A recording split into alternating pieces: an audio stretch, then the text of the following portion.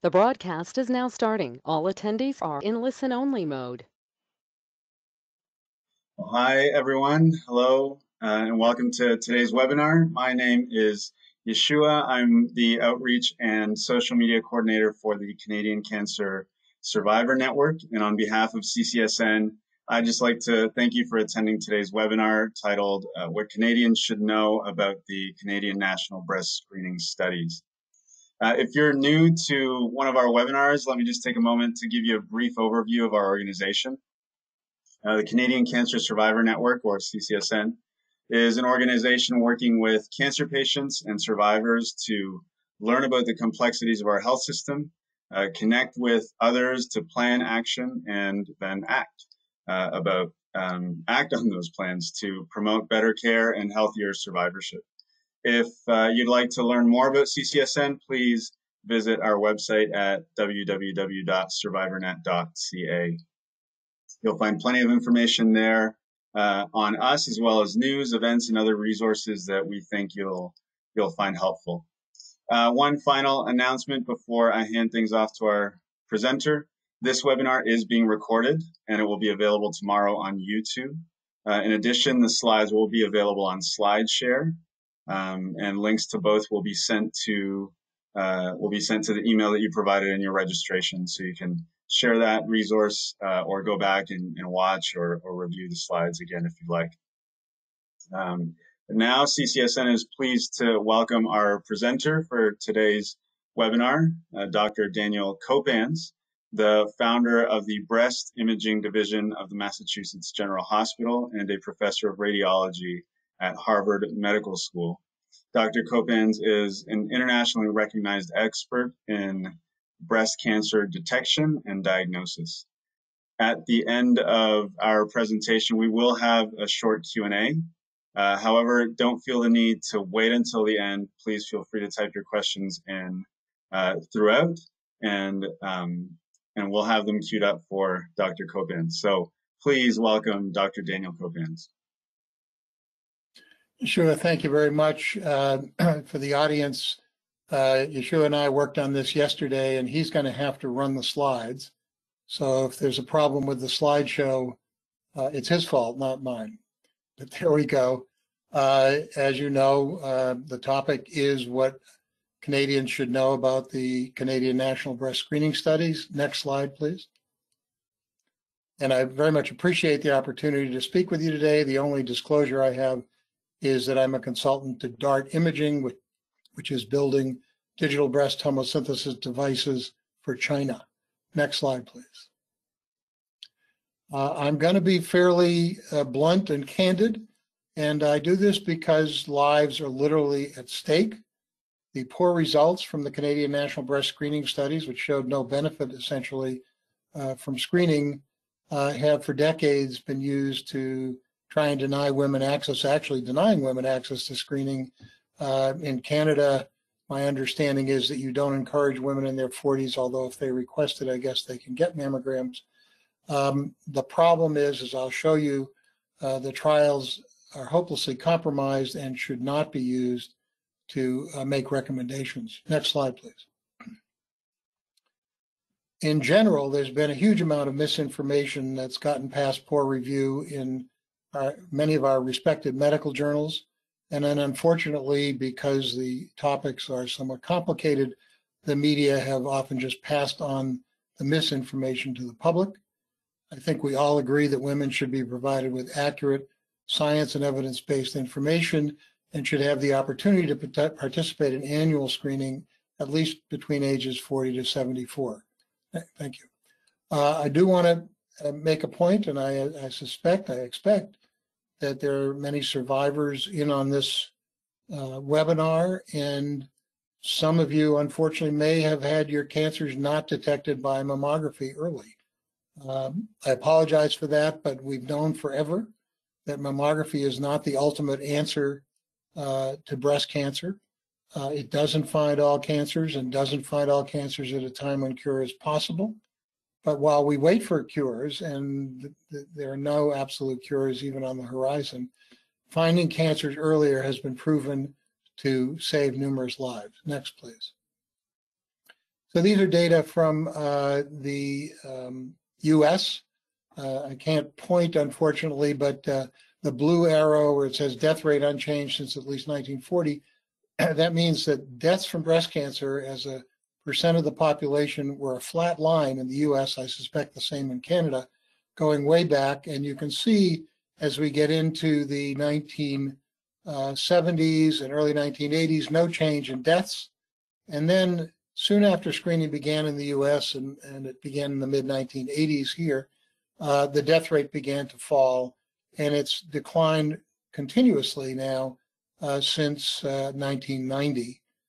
Just as a correlation, the death rate for men with breast cancer, and we don't get breast cancer very frequently, but we do, and our death rate hasn't changed at all since 1990. It's still staying at the same rate that it was back then. And the only difference is men are treated with the same therapies, but we're not screened. And so that's one piece of information to support the fact that screening is making a difference. Next slide, please. So how do we know that screening saves lives? And I'm going to go into this in a little more detail. Randomized control trials, which are the most rigorous scientific studies, and I think you've all heard about them with the COVID vaccines, where they did randomized control trials to prove that the vaccines were safe and efficacious. Randomized control trials of breast cancer screening have proven that early detection saves lives for women ages 40 to 74. 50 has nothing to do with anything. There are, and I'll reiterate this, there are no data that support the use of age 50 as a threshold for screening. None of the parameters of screening change abruptly at the age of 50. The 40 to 74 are the ages of women who participated in the trials, and we have proof for saving their lives. Next, please. So here are the data. Again, I apologize, I can't point, but the lines each have a dot at each end with a dot in the center. The dot in the center is what's called the point estimate. In other words, at some time, whatever year or date it is, you look at the data, and those are the data that are used on this particular graph. When the point estimates, that central dot on each line, are to the left of 1, if you get down to the bottom of the graph, you see 1 with a vertical line. That means that there's a benefit, and if the whole line, all 3 dots, are to the left of 1, that means statistically significant benefit. And you can see that there is a statistically significant benefit for screening women ages 40 to 74. Next slide, please. Note that the Canadian data, they were called the NBSS initially, now they're called the CNBSS, are major outliers. They show no benefit for screening women. NBSS 1 was women 40 to 49, and NBSS 2 was women 50 to 59. All the other trials show a benefit. The Canadian trials show no benefit. Next, please. Now, here are data for just women ages 40 to 49. Same idea, the point estimate, I didn't put the dots on either end of the line, but the point estimate is the central dot. And when the whole line is to the left of 1, then that's a statistically significant benefit. And you can see for screening women in their 40s, not looking at women older than that, there is statistically significant decrease in deaths for women who participated in screening. Next, please. Next slide, please. Now, there are numerous observational studies. I'm not going to go into all of them, but many, many observational studies which aren't randomized controlled trials. They look at what happens when you screen women in the population. And I'll just show you one from Canada. Next, please. And here you can see the red line on the right is that 1, and you have major statistically significant differences in survival for women who participated in screening compared to those who did not. And this also includes women in their 40s. So you have data from Canada that support the randomized control trials and show a major benefit for screening women ages 40 on up. Next, please. So given the science and evidence that supports screening women 40 to 74, It's unclear why Canada only urges women ages 50 and over to participate. Next, please. In fact, as I said earlier, there are no, I don't know how to say this any more strongly, as my teacher in high school said, zip, zilch, zero. There are no scientifically derived data that don't group an average that support the use of the age of 50 as a threshold for screening. None of the parameters of screening, including lives saved, change abruptly at the age of 50. So the fact that your guidelines group is saying wait until 50 and get screened every year, they have no scientific basis for that. I'm screened every 2 years, excuse me.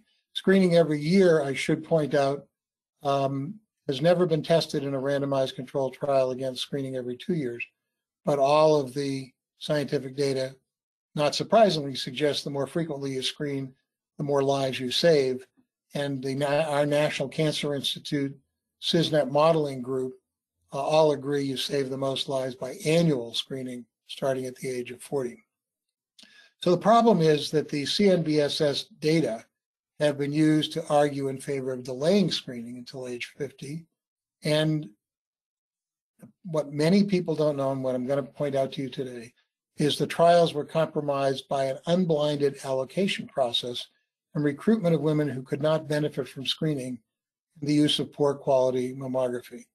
I'll just relate a story from 1985. I was in Russia, invited by Anthony Miller. Anthony Miller is the principal investigator in the Canadian study. And we were there talking about screening to the Russians. And I asked Tony why he included women who had clinically evident breast cancers. In other words, you could feel their breast cancers. They can't benefit from screening. Why would you include them in a screening trial? And he said to me at the time that he needed all the women with breast cancer that he could get because that determines the power of the trial. And I'll explain that in a minute.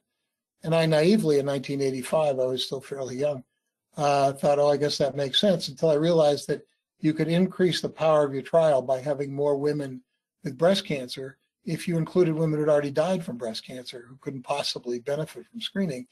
So it really makes no sense to include women who have clinically evident breast cancer. It only dilutes the trial. Anyhow, let's go on. Next slide, please. So the CNBSS, and you can look this up, were two actually supposedly randomized control trials. They involved multiple screening centers in Canadian provinces. About 90,000 women, 40 to 59, participated. I put randomly assigned in quotes, as I'll show you in a minute. It was not random. Next, please. CNBSS 1 looked at women 40 to 49. Everyone had a clinical examination, and the screening women had a mammogram every year, starting with the first year. After the first year, the control women had nothing. They just, if they found a lump, they would go to their doctors in the community. It was called usual care. CNBSS 2 had women getting mammograms and clinical breast exam every year in the screening group, and the control women got clinical breast exams done by highly trained nurses every year as well. So that wasn't as pure a study. Unfortunately, inappropriately, these two trials have been put together in the 25-year follow-up of the CNBSS, which has confused the data. I think it was unfortunately done intentionally, so we couldn't tease out a lot of the data from 40 to 49, as I'll show you why that's important. Next slide, please. So let's skip this one. I just talked about that. Next slide. So the fundamental problems in the CNBSS were, number one, and I'll come back to this later, the mammography was terrible. It's unclear why you do a trial of mammography screening and not try and have excellent mammography, but they didn't. They used obsolete mammography, as I'll show you. And then they had an unblinded allocation process, which imbalanced the two sides. So you start off with more women who are going to die in the screening arm than the control arm before you do anything. And women with clinically evident cancers, as I mentioned earlier, who can't possibly benefit from screening, were recruited and allocated, as I'll show you, out of random order to the screening arms, corrupting the results. Next, please. So there have been concerns for decades. Just so you know what my background is, not only have I known the principal investigators for 35 plus years, but I was invited by them with 2 other radiologists to review the quality of their mammograms because multiple advisors to the CNBSS had resigned because they were concerned about the poor quality of mammography. And we showed in their review, in other words, I was invited by them to review their mammograms. I'll show you later, they published the review, that the mammograms were poor to unacceptable through much of the trial. And in fact, no radiologist, to my knowledge, who participated in the trials has come out in defense of the quality of the mammography. Next, please. So let me just talk in general about randomized controlled trials. They have to be designed properly and they have to be executed very carefully, otherwise they're not believable. Next, please. So randomization must be blinded. This means you can't know anything about the participants that could be used to assign, let's say, women with bigger cancers to one arm versus the other. You can't have those data. Otherwise, you could unintentionally, and I think that's what happened in the Canadian studies, or intentionally imbalance the allocation. Next, please. So here's the fundamentals of a randomized controlled trial. The top of the screen is the general population that you're targeting. And every woman in red is someone who's going to develop breast cancer. We don't know who they are. Someone who's going to develop breast cancer during the trial. And the goal is to randomly assign them to 2 groups, one on the left, one on the right. Next slide. So that they will be equal groups. In other words, everyone in group A will essentially have a twin in group B, such that there will be the same number of breast cancers detected. And next slide, please. And the women in black are unfortunately women who die from breast cancer. If you just randomly assign women to 2 groups, the same number of women would die from breast cancer during the trial. So that's the way randomization is supposed to work. Next, please. Go back 1 slide. If the randomization is successful, and if screening on the left saves lives, then you'll have fewer deaths in the screen group than the control group. And because they're identical, the only difference between the 2 groups is one was screened and the other wasn't, then you'll have proof that screening saved lives if the difference is statistically significant. Next slide, please.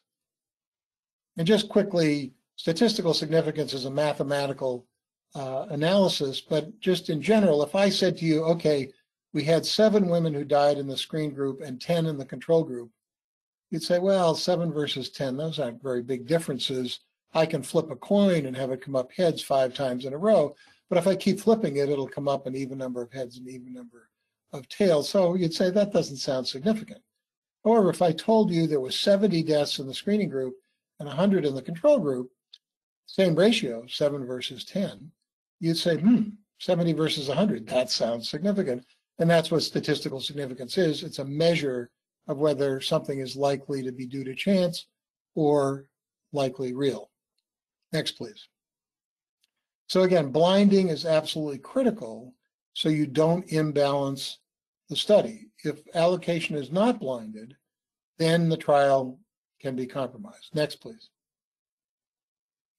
So here's an unblinded, if you will, allocation. On the left, women with palpable cancers, for example, were placed in greater numbers in the screening arm than the control arm. Next slide, please. So you end up with more cancers in the screening arm than the control arm. And next slide, please. More deaths in the screening arm versus the control arm. And this is exactly what happened in CNBSS 1, the trial of women 40 to 49. For many years, they had more cancer deaths in the screen group than the control group. And that was really a major concern, which they put out misinformation based on those results, which I'll get to in a minute. Next, please. So again, RCT, randomized controlled trials, require a blinded process. You can't know anything about the women before you assign them, and the assignment has to be random. You can't put them on access to one list or the other, and both of these requirements were violated by the CNBSS. Next, please. in fact, they performed a clinical breast exam on every woman before she was assigned to one group or the other. So they knew ahead of time which women actually had masses in their breasts and, in fact, masses in their armpits, which represented enlarged lymph nodes with tumor. So they knew the women who had clinically evident cancers, and they allowed those women to be in the study. And what was even worse was that instead of just nowadays, you call a central organization and you get a random number, and that's the assignment for that woman. So the coordinators would have had no control over what group the women got assigned to. In the CNBSS, they had open lists, and they could assign women to whichever group they wanted. And this was verified. You can see down at the bottom of the slide a reference by Baylor and McMahon, who were commissioned by Canada to review the trial, and they agreed that this had happened. They said they didn't have evidence that it made a difference because they were ignoring the evidence. And as I'll show you, they also failed to interview the people who were doing the randomization. The coordinators who could assign women to whichever group they wanted, which is a major violation, were never interviewed with protection from retribution. The principal investigators in the Canadian trial would not allow them to be interviewed. So these folks who have the answers to whether or not they assigned women out of order have never been interviewed by any objective group.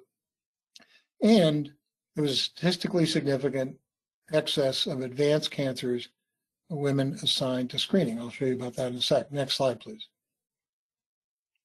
So this is CNBSS 1, the women 40 to 49. And they reported in their early reports on the cancers of women who had 4 or more cancer-involved lymph nodes in their armpits, who were assigned to the mammography arm, but only 5 were assigned to the usual care. This is at the beginning of the trial. Next slide, please. Next slide, please. No, go back, please.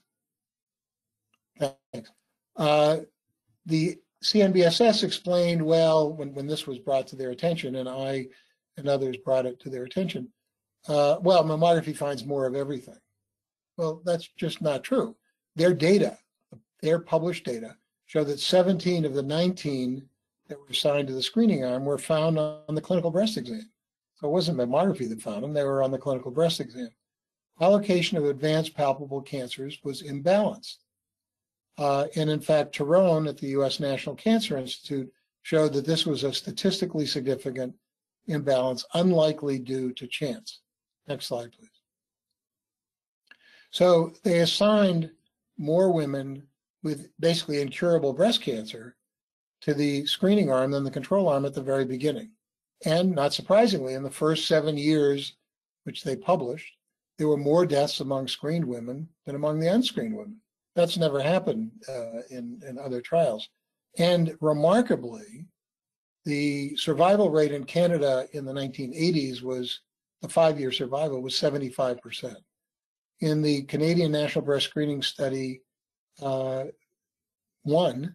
for women 40 to 49, the survival in the control arm, these are women who weren't getting any screening, was over 90%. We haven't achieved 90% in our countries until recently.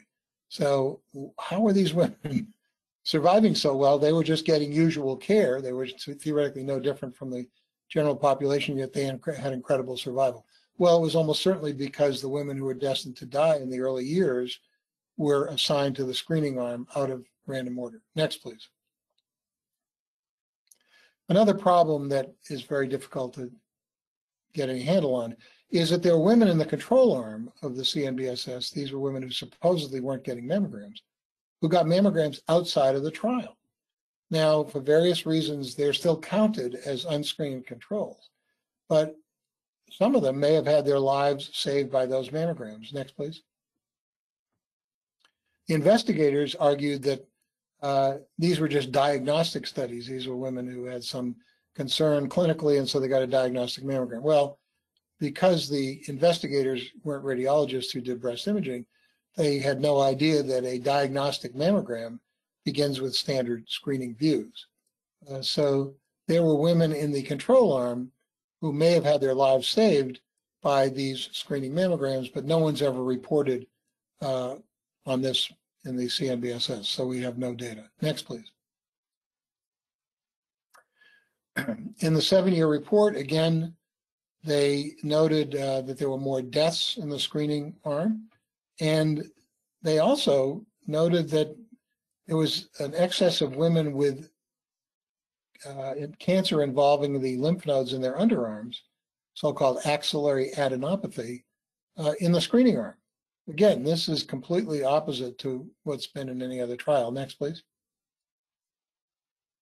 So lymph node positive cancers are real cancers, first of all, so you can't claim that these were fake cancers.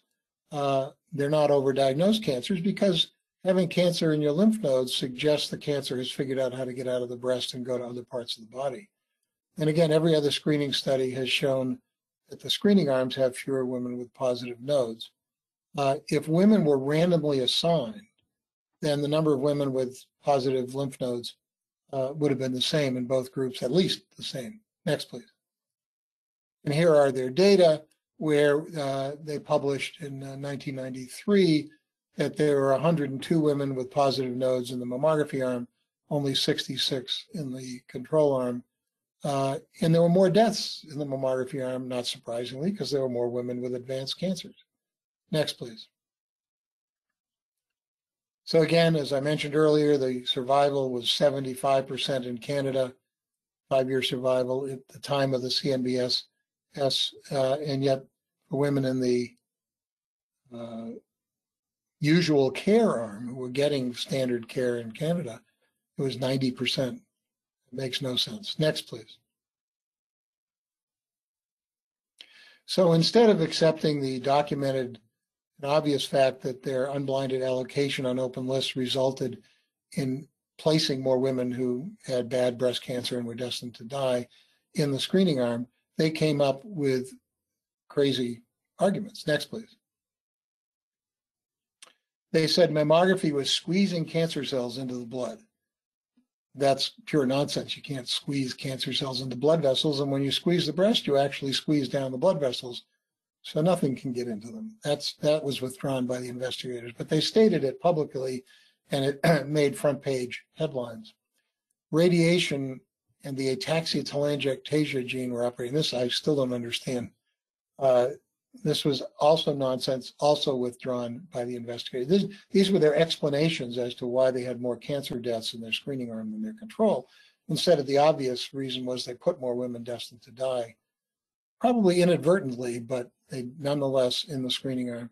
And then they had the argument that you remove the primary and that causes the metastatic lesions to kill the patient earlier. This came from some mouse studies. There are certain strains of mice that if you implant a cancer in them, and then you remove that cancer, if they have metastatic lesions, those lesions grow faster. What the CNBSS failed to tell people was that this faster growth was only for a few hours, and the mice didn't die any faster. So it was a nonsense argument, but again, it was put out in the press and scared a lot of women. Next, please. So this was a lot of it was made in the media about the CNBSS having younger women dying faster because of screening than in the control group. Dr. Miller and Dr. Baines offered these nonsense physiologic arguments and then later on withdrew them. Next, please. So here, if you want to look it up, this is from a Journal of the National Cancer Institute in 1992, where they're reporting that Dr. Miller and Dr. Baines retracted their warnings. This is after they'd all appeared in the media and frightened, I think, a lot of women. Next, please. And this is just that article. You're welcome to go through it. Next, please. Just again, quoting, at the time, the data indicated a 52% increase in breast cancer deaths in the group of women ages 40 to 49 who were screened. Well, you can imagine how frightening this was for women who were being told to participate in screening. Next, please. Again, front page in the London Sunday Times. breast scans boost risk of cancer death. Next, please. And here are, where they said that cancer cells were being squeezed into the blood, or the ataxia-telangiectasia gene was somehow operating. This is a very rare gene, and its significance is still debatable. Next, please. And yet the stories continued to circulate. Next, please.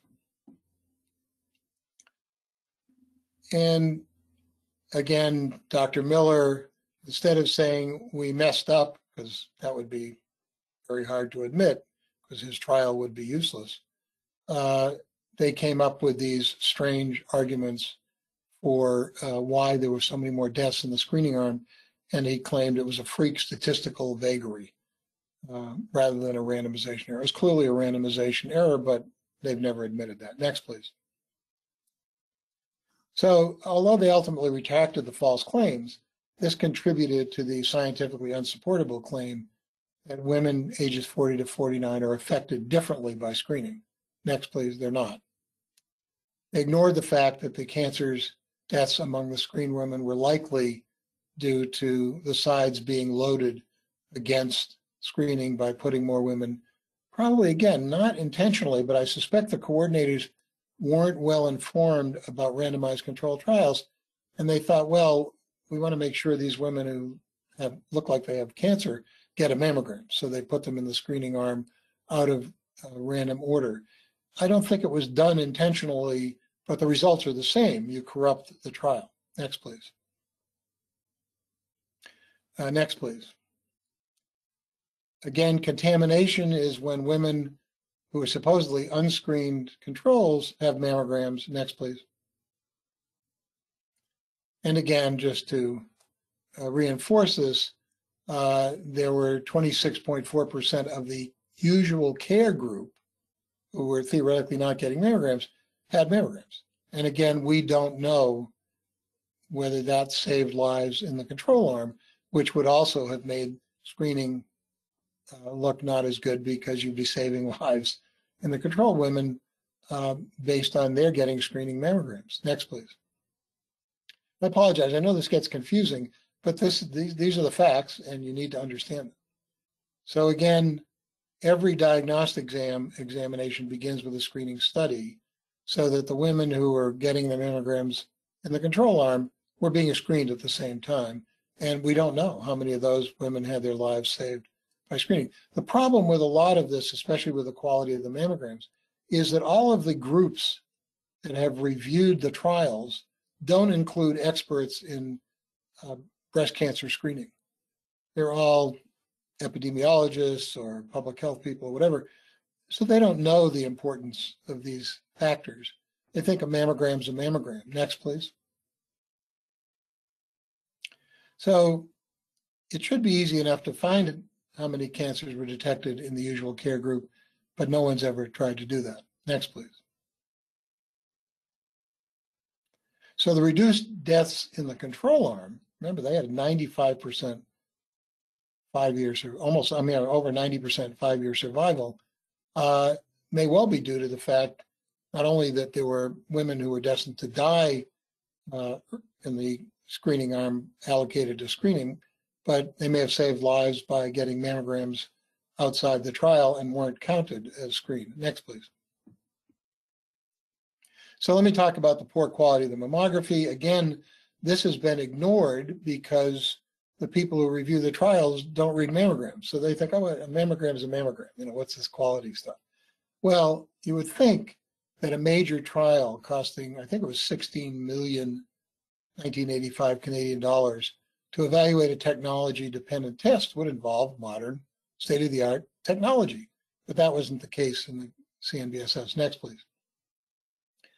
And in fact, Martin Yaffe, who was the reference physicist on the Canadian studies, has admitted that the quality in the NBSS was far below state-of-the-art, even for that time, in the early 1980s. So their own physicist has pointed out that the mammograms were terrible. Next, please. And these are slides from Dr. Yaffe, the kind of mammography in the CNBSS on the left, and 2004 mammogram on the right. That quality on the right could have also, I'll show you in a second, been achieved almost, not quite as good, but almost as good in the 1980s.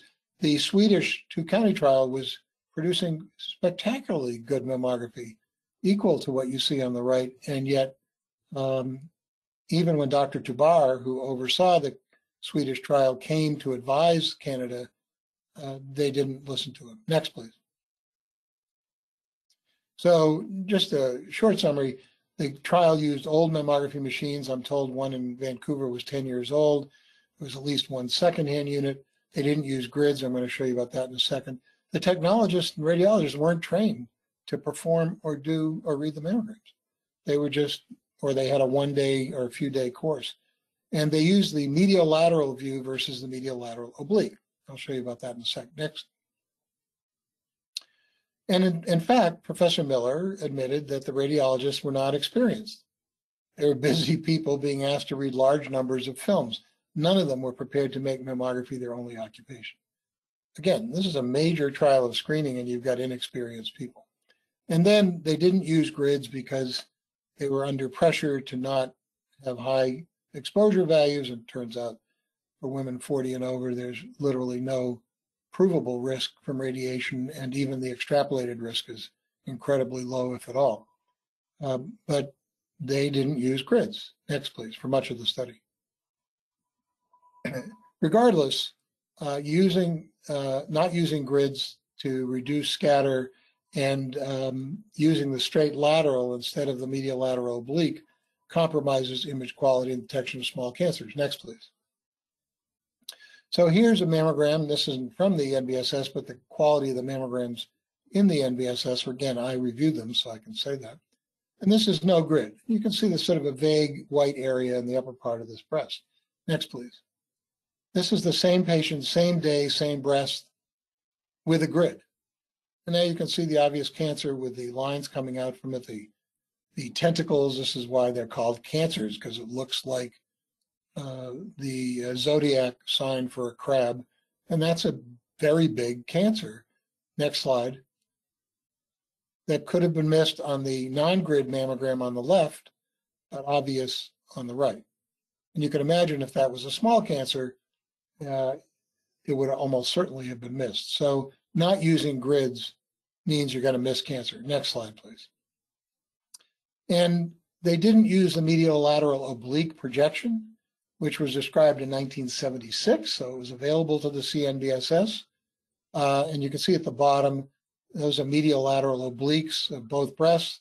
And you can see all the way back to that triangular white area in the two in the center of the film are the pectoralis major muscles, which show that you're getting much, if not most, of the breast into the field of view. By not using that view, you leave a lot of breast out. Next, please. In fact, over half of the cancers are located in the upper outer portion of the breast, which was not included on the mammograms used in the CNBSS. Next, please. So here's a poorly positioned, again, this isn't from Canada, but similar to the images that I reviewed, medial lateral mammogram interpreted as negative. Next slide, please.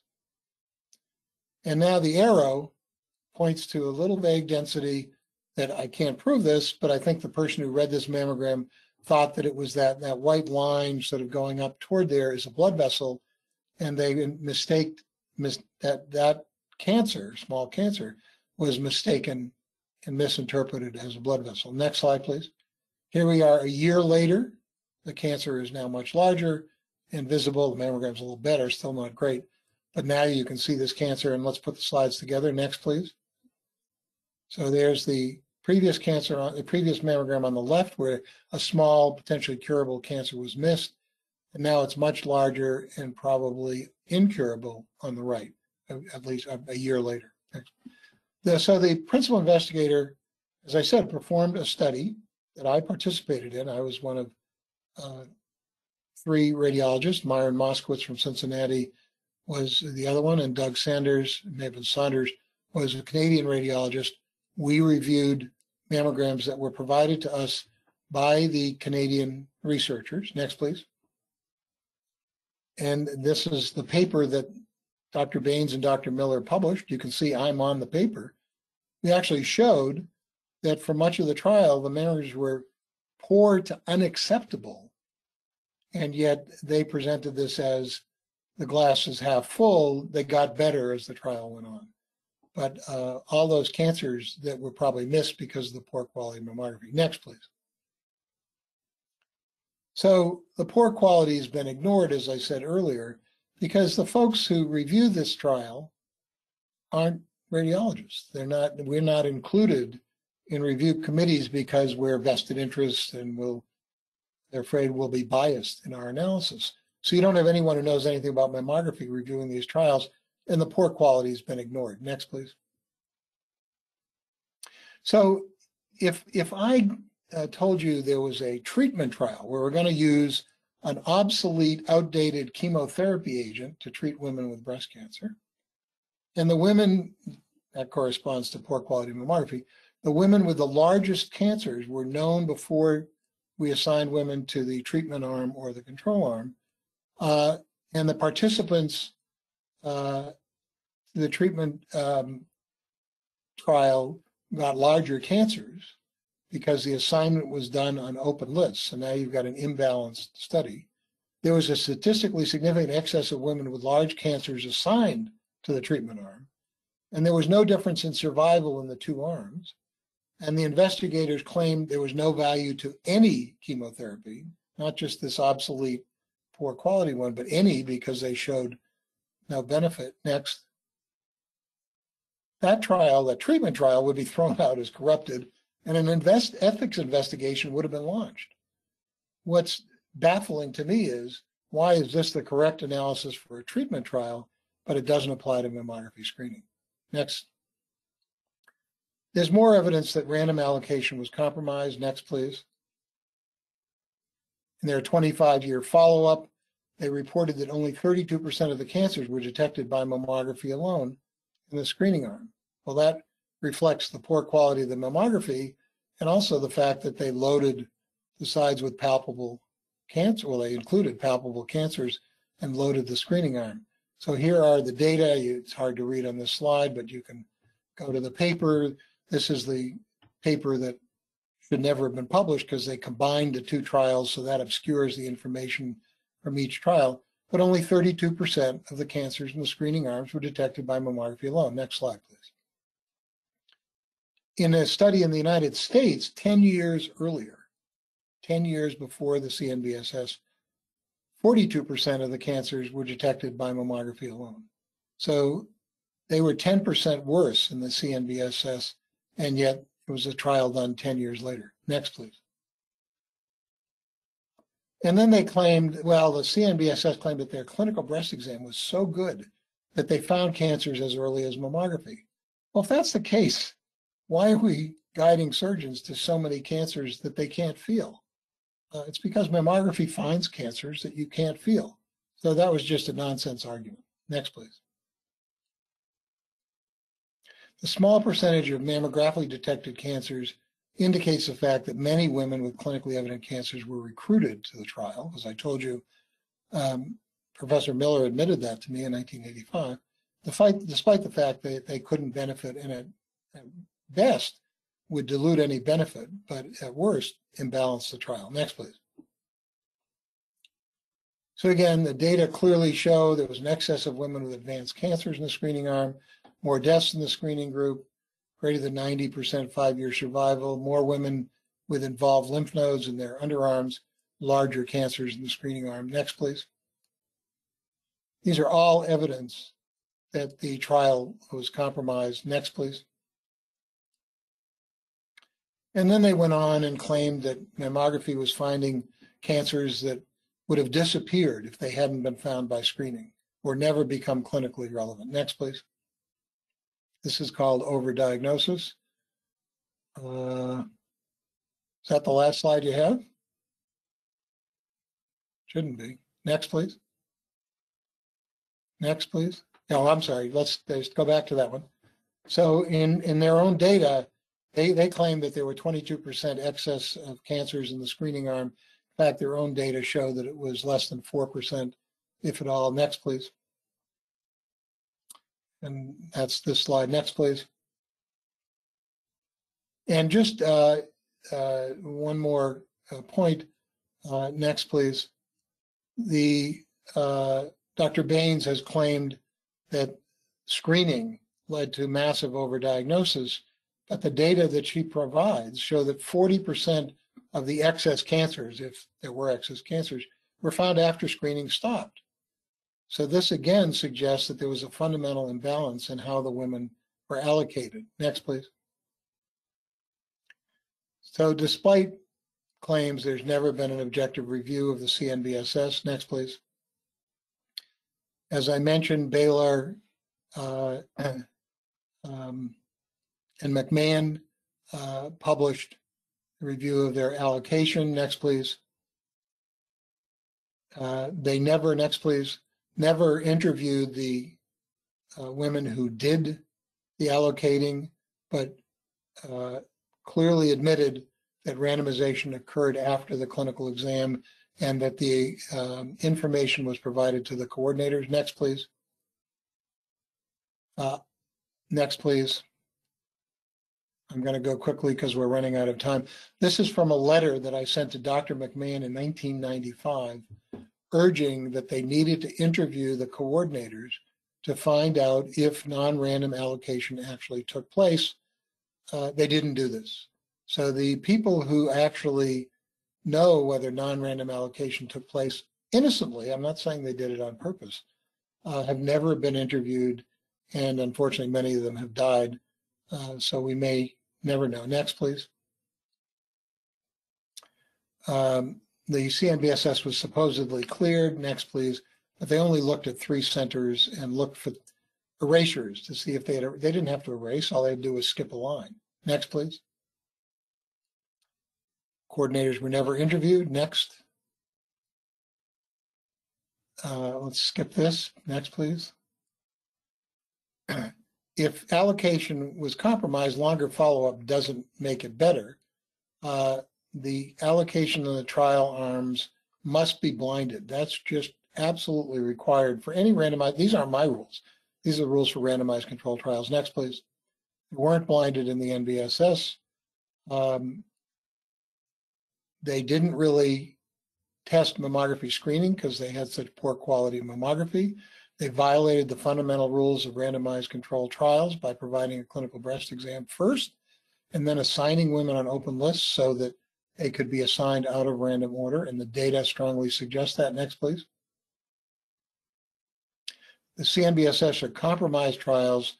The results are unreliable, and they should not be used to guide screening recommendations. Next, please. The scientific evidence proves that screening saves lives for women ages 40 to 74, and women should be offered screening for those women, and I would argue annually, because all of the scientific data points to the fact that the more frequently you screen, the more lives you can save. Well, I've gone over a little bit. I hope there have been some questions, and I'm happy to take any and all questions. And if we don't have time, I'm happy to have you email me the questions at dcopans@verizon.net, and I'll do my best to answer your questions. Yeshua, can we take some questions? Yeah, we've got some questions here that came in through the chat. I'm going to read this one. It seems fairly specific, but you'll be able to let us know. The first one says, I'd like to know what is the best screening for cancer recurrence. My situation is that my breast cancer was detected when I was 48 years old, and unfortunately, by my self-breast examination, it was missed on the mammogram the month before. Thus, I would like to know what the optimal screening for patients to catch it if it comes back. Well, I'm not sure there are good data on that. I would still try a mammogram. I know you're not happy with mammograms. I don't blame you at all. But sometimes recurrences will show up when the primary didn't. You know, again, I would talk it over with your doctor. The best way to find breast cancer is magnetic resonance imaging, but it's expensive. You have to be injected with a contrast agent. And again, I don't know of any trials looking at recurrent breast cancers, but I would talk to your doctor about maybe getting magnetic resonance imaging scans. Another one here says, was there a plan for patients who had a finding on CBE at entry to the study, even if the clinical breast examination had been performed after the randomization? If not, what? I'm sorry. The clinical breast examination was performed before the allocation. It could have been done after. Once you've assigned people, then they would have been assigned actually in CNBSS 1. They all would have gotten a clinical breast exam, whether they were in the screen group or the control group. The difference is that if you know before the randomization, you have the opportunity to compromise random allocation. And because the women were then assigned on open lists, it was possible to compromise the allocation, and the data strongly suggests that that happened. And there will be some information coming out in the future that reinforce that. This one asks, what are your thoughts about using ultrasound in addition to a mammogram on an annual basis? Yeah, ultrasound will detect cancers that are not evident on mammography. And Paula Gold in Canada is probably one of the world's leading experts on this, and she can talk to it at greater length than I can.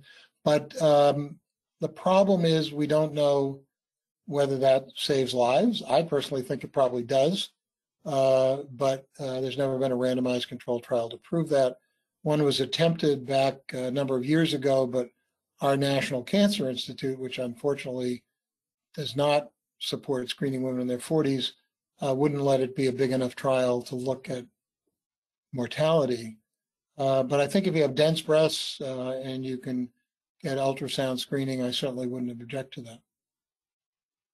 A dense breast, by the way, just so you know, dense breasts, there's a range of what we call density on a mammogram. When you look at a mammogram, the white areas are the glandular tissue that during nursing manufactured milk, and they're supported by fibrous connective tissue that holds everything together. And those tissues look the same on mammograms in terms of their whiteness. And so they can hide. It's like trying to see a birch tree in a pine forest. If it's surrounded by a lot of pines, you can't see the birch tree, even though it's got white bark. So women with dense breasts have a lot of fibrous connective tissue and glandular tissue, and cancers can be hidden. So in those women, we still find cancers, and we still find cancers early enough to save lives, but the sensitivity, the ability to do that is reduced in dense breasts. So women should certainly be examining themselves periodically, I would say once a month, if you're still premenopausal after your period's over. And if something new happens, you should bring it to your doctor's attention, even if you've had a recent mammogram. Ultrasound can help find cancers in women with dense breasts. I would also point out, and again, this is a technology that I developed, so I'm a little biased, but digital breast tomosynthesis will find some of those cancers in dense breasts that we don't see on 2D mammography. So if you have the opportunity to be screened using DBT, I would urge you be screened using DBT. All women should be. Okay. You may have just answered this question, but I'll ask it anyway. I'm curious what other screening methods are useful for diagnostics other than or in conjunction with mammography. You mentioned MRIs and just now DDT. Well, so it's very important to distinguish screening methods versus diagnostic methods. So ultrasound is an incredibly valuable diagnostic method. So we see something on a mammogram, the patient comes back in, we look with ultrasound, and it's got fluid in it, which you can't tell on a mammogram. And the ultrasound tells you that's a simple, benign, not cancerous cyst. So that's a terrific benefit right there. We don't have to worry about what we saw on the mammogram. Screening right now, the only proven method for saving lives, because it's the only test that's had randomized controlled trial trials performed as I explained them, is mammography screening. That doesn't mean that we can't save lives by finding breast. I mean, I would argue that the randomized controlled trials prove that earlier detection saves lives. And any way you can detect breast cancer earlier gives you the potential to save lives. So again, major groups aren't necessarily advocating it, but additional screening of women with dense breasts with ultrasound may be helpful. I personally think magnetic resonance imaging could greatly reduce the death rate. MRI finds many more cancers that we find even with mammography and ultrasound at a time when they can be cured. And it's unfortunate. Actually, years ago, I argued for an MRI randomized controlled trial back in 2000, and instead the money was wasted on a study called DMIST, which was unnecessary and useless. And we would know by now that screening with MR, I believe, with MR would save even more lives than we're saving. But for now, mammography screening is the proven test. Anything else you do to try and figure out what something is, either that you found on a mammographic screening study or a clinical exam or a patient feeling something, those are diagnostic studies, and they're almost anything goes to figure out what something is. But now we have very accurate ways of, if you can feel something or see it on a study, you can put a needle into it. I know that sounds grotesque, but it's interesting. The inside of the breast is relatively pain-free, and I'm sure there are some women who've had needle biopsies who are going to argue with me about that, so I'm not going to argue. But it's very safe, very accurate. So you can do a needle biopsy and find out what something is very accurately. Two more, and one being, what are the risks of an MRI, as it seems as if the cost is the biggest barrier following your webinar? Yeah, there aren't many risks from MR except for the cost, and the cost is a pretty formidable risk, although people are working on ways to do screening at lower cost. So hopefully that's going to become more available. Gadolinium is a material that's injected intravenously, and that's why MR is so good, because cancers do what's called enhance. The blood vessels that cancers develop show up really well on MRI. And the other advantage of MR is you can see all the way back to the chest. Even a mammogram doesn't get the entire breast. So if we could screen with MR, we would, I'm sure, find more curable cancers. There's some concern that the contrast agent in some women accumulates in their brain, doesn't get completely removed from the body. I'm told, and I'm not an expert in this, that there are new contrast agents that don't do that. So we can figure out how to do MR at a reasonable cost so that it can be offered. What we need to realize is that the vast majority of women who develop breast cancer don't have increased risks. Women who have genetic predispositions, the so-called BRCA or BRCA1, BRCA2 genes, only account for about at most 10% of the cancers each year. And another maybe 15% are women who got a family history or a biopsy-proven increased risk lesion. They only account for another 15%. So about 75% of women who are diagnosed with breast cancer each year have no definable risks. And this is another piece of misinformation that's being pushed. Oh, let's just screen the high-risk women. Well, if you do that, you'll miss 75% of cancers. So what are the American College of Radiology and the Society of Breast Imaging, and I'm pretty sure the Canadian Society also agrees with this, that all women age 40 and over should be screened using mammography, and I would add annually. And then high-risk women may benefit from additional screening, say every 6 months, alternating with the mammography screening with something like magnetic resonance imaging, or some people could argue for ultrasound as being less expensive, not as good as MR, but better than just mammography alone. So be careful when your organization say, oh, let's just screen the women who are going to get breast cancer. That would be wonderful if we knew who was going to get breast cancer and we could find them early. We don't, and we don't know who's not going to get breast cancer. So be very careful when people say, oh, let's just screen high-risk women. And one last question that we have time for. If this person asks, if the scientific evidence proves that screening saves lives for women ages 40 to 74, why have our distinct national organizations why haven't they changed the recommendation to encourage average women to average risk women to get screened between the ages of 40 and 49? Well, I can't say because I haven't been involved in the discussions, but they put a lot of weight on the CNBSS, which showed no benefit for screening women in their 40s. And they've misinterpreted the data, or data have been mispresented. There was a big study in the New England Journal of Medicine, which is the journal of my medical school, highly respected journal. It's just nonsense, where they claimed that screening women in their 40s resulted in 70,000 fake cancers in 2008 alone. It's just that if you read the paper, it's an embarrassment. It should never have been published. It was based on a guess. That's the word they use. We guess how many cancers there should have been. So anyhow, the point is, if you have review groups that don't really understand the data and how they were acquired, they're just looking at the numbers. People have played with the numbers and said, oh, you can wait until 50 and get screened every 2 years.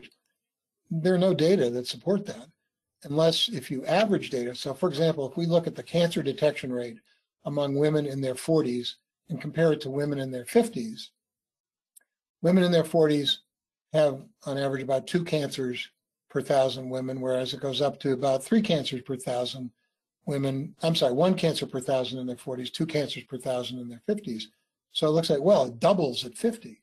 Well, no, that's averaging and over the whole group. If you looked at the cancers in women age 40, there's about 1 per 1,000. At age 41, there's 1.1 per 1,000. At age 42, there's 1.2, and so on. So by the time you get to 50, it's now up to 2 per 1,000.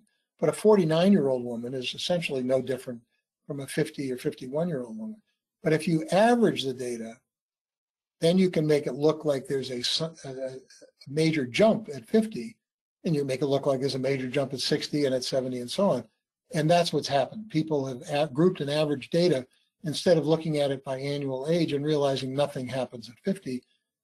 And there's no proof that, well, there's proof that screening women ages 40 to 49 saves lives, period. That's been proven in randomized controlled trials. There's no data to support waiting until age 50, except maybe saving money. And I suspect that delayed screening in Canada is primarily to save money. You have a national health program, as I understand it. And they're not going to say to women, well, we don't want to spend the money to save your lives. They say instead, well, we don't want to upset you because the callback rate's a little higher in your 40s, and there may be some overdiagnosis, which there probably isn't, but they claim that. And the Canadian study showed there's no benefit. And so let's wait until 50 and get screened, instead of saying it's about the money. Again, as so many things, I can't prove it, but I'm fairly certain it's about the money. But I know there are certainly experts in breast cancer screening in Canada who've been arguing for years that you should start screening starting at the age of 40. They're supported by the data. We've maintained in the US access to screening, annual screening starting at 40, because we've stuck with the data and argued and pointed out misinformation such as what's come out of the CNBSS. But we still have people who want to wait until 50 and screen every 2 years, willing to let women die to save money. Wow. Well, I just want to thank Dr. Daniel Copans again for sharing all this information, for taking some time also to answer our questions, and what an incredibly insightful talk and presentation. This is one of many webinars that we facilitated in 2021. All of our previous webinars are available on through our website on demand at survivornet.ca. I believe, yeah, all of our information should be on the screen there. If you have any questions that weren't answered today, you can email info@survivornet.ca. and we will be sure to pass them on to Dr. Kopans, and he hopefully will be able to get back to some of them, or we'll be able to point you to some great resources as well at CCSN. And I want to thank you, Yeshua, for all your help and work today. I appreciate it. Well, thank you so much for saying that. We have one more webinar so far scheduled in October that is going to be taking place in 2 weeks. We'll have somebody from Inspire Health out in BC joining us again, and look forward to getting that information in your email. One last thing before we let you go. I know we're a little over time, but if you're not seeing our emails come into your inbox, please check your spam, as we use a third-party email service to send out our blasts. So they might get filtered through your spam. So please check your spam filter so that way you can be getting all of our emails and webinar updates. Again, thank you so much for attending, and thank you so much to Dr. Kopans for presenting this information. Thank you.